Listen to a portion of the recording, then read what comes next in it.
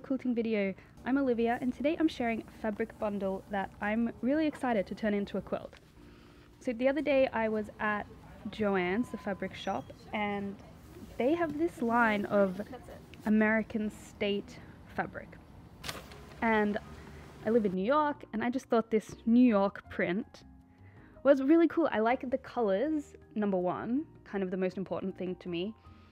And I like the New York stuff that's on it, especially since I'm not planning to live in New York forever, so I thought this was a good thing to get. I like it's also kind of watercolory. The pictures on it, I think that's nice. The problem is it is so graphic, I suppose. So it was kind of hard for me to figure out what I should do with it.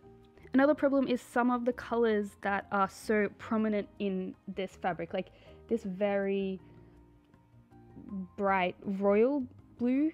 I didn't really want to use that too much.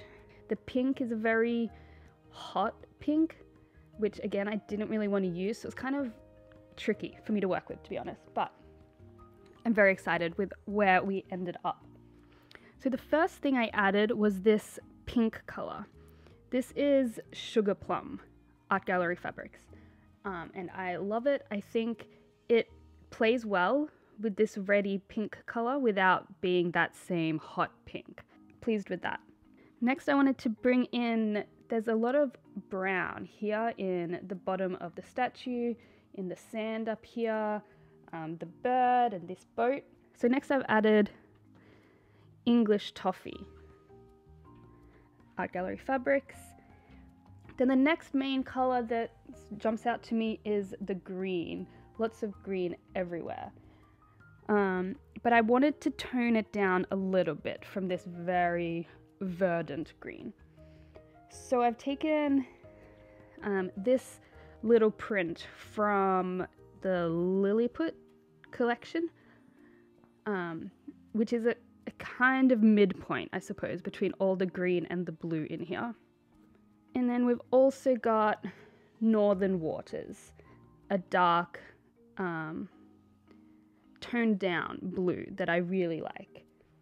At this point, I was very happy with this, but it is very deep and dark. So to just brighten everything up a little bit, I've added Ethereal Pink here.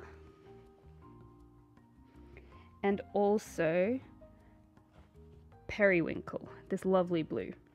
And they look a little bit out of place here, but if we just rearrange slightly, break up those dark colors, I think that looks great. My next problem is I have no idea what I'm going to do with this stack of fabric.